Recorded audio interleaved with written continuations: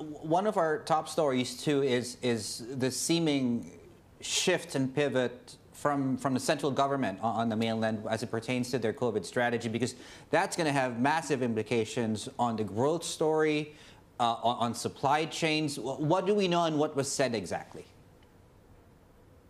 Well, China has done a remarkable job in keeping coronavirus under control, and that allowed its economy to grow while many others were not seeing that kind of growth. But that's flipped lately. Now China is really struggling to get a zero strategy continuing, and they're doing it.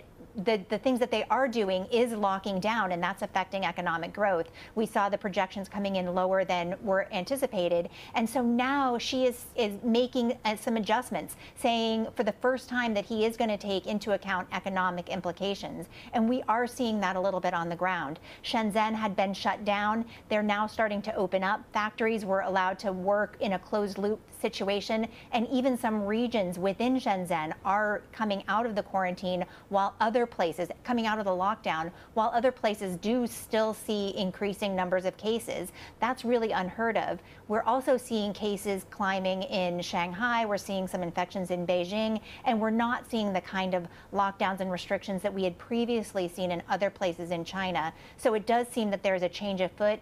Exactly how it's going to play out, though, we're not sure yet.